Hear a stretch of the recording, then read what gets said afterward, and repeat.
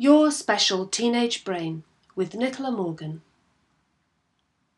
Teenagers are criticised for all sorts of things, but scientists now know that there are some differences in the teenage brain which can help explain some of the problems you may sometimes have. First, let me point out that you are all different, individuals with different strengths and weaknesses, and different things going on in your lives. Not all of you will have the difficulties I'm going to talk about. But you all go through teenage brain changes, and many of you will recognise some of the challenges that can make being a teenager tough. Let me tell you some things scientists have discovered.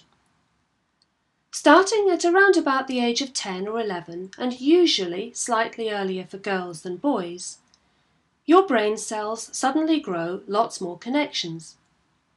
Not long after that, your brain cells lose lots of connections. Now, that might sound bad, but it's actually completely natural, and it's an important stage, but it can make things tricky for a while. For example, some teenagers can suddenly become a little bit clumsy, or find that they are less good at something they were really good at before. If that happens, it can be stressful. But remember, it's just temporary, and it's not your fault. The clumsiness will go away, and if you keep practicing, you can get any skill back again. Also, you might find that your emotions are all over the place. You might feel really angry or sad and not know why. You might snap at people, including your friends. You might find it very hard to control what you say and do. Here's one possible reason. The brain area you need for controlling emotions is called the prefrontal cortex, and it's not fully developed until you're well into your 20s. Meanwhile, the emotional areas in your brain are well developed and very active, so you might have strong emotions and a weaker control centre. It's not surprising then if your emotions sometimes feel out of control. What about risk-taking? Lots of teenagers do take big risks, and adults sometimes ask, "What were you thinking?" And the point is that risk-taking isn't just about thinking. Let me explain. There's a chemical produced in the brain called dopamine, which makes us want to do exciting things, and some teenagers seem to have more or different dopamine activity. So the urge to do the risky thing might be overpowering, which makes it harder for you to use the thinking parts of your brain, the prefrontal cortex. But you can't just give up and say, "Oh, it's my teenage brain," and wait until you're older. The way we make our brains work better is by trying and practicing and learning from our mistakes. Now, some of the risks teenagers take are really dangerous, especially with alcohol and drugs. Scientists have discovered that teenage brains are more easily damaged than others, and if you lose brain cells through being drunk, for example, those cells don't grow back.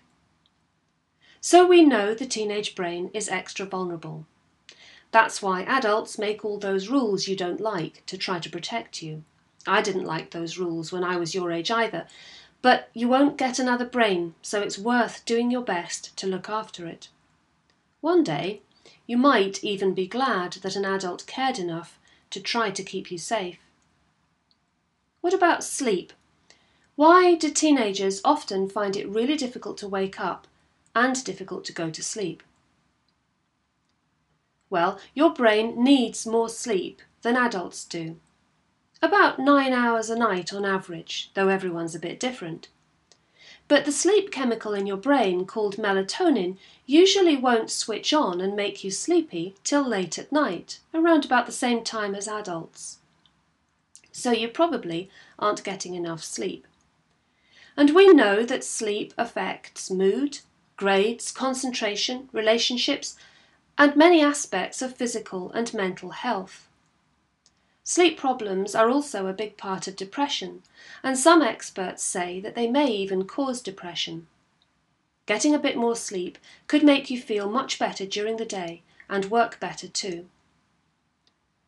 There are lots of tips for getting better sleep on my handout and on my website and in your booklet, but here are the two most important ones. 1 hour before you want to feel sleepy, start to wind down.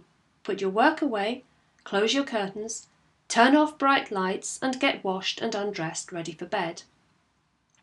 And the second thing is, turn all screens, phones and internet devices off. Yes, off, and don't put them on again until the morning.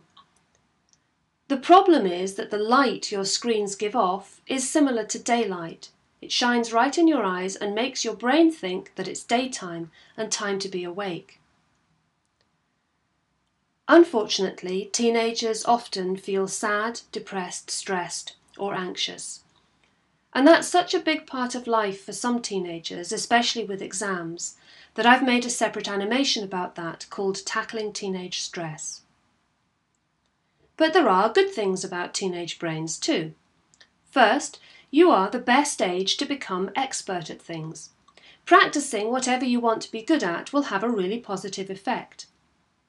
So don't give up when things are tough, because what you do now will really help you in the future.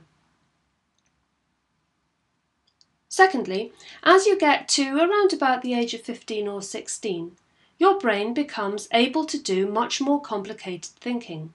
Deep thinking, having your own ideas and morals, making connections between things you learn at school and things you see on the news, for example. Thirdly, this is all about you becoming independent, and that's a good thing, though it might be scary too. Here are the main things to remember about the special teenage brain. Some teenagers don't find these years difficult, but lots do. Your brain goes through big physical changes, changes which are natural, temporary, and positive. But these changes can make it hard to control emotions and actions. You might take more risks and make bad decisions, and you'll probably find it difficult to get enough sleep. But your brain is keen for new experiences and is in peak condition to learn new things and become brilliant at the things you choose to work at. Also remember that our brains develop best if we don't just sit around waiting, but actually keep practicing and trying, pushing ourselves to learn from mistakes and aim for success. Making mistakes and failing sometimes are good things. They help us learn. Keep your eyes and mind open to new ideas, aim high and look ahead to a bright future. Your special teenage brain will work well for you if you take care of it and do your best. If you're interested in finding out much more about your teenage brain and how to respect it, try my books and my website. And your school has lots of my resources.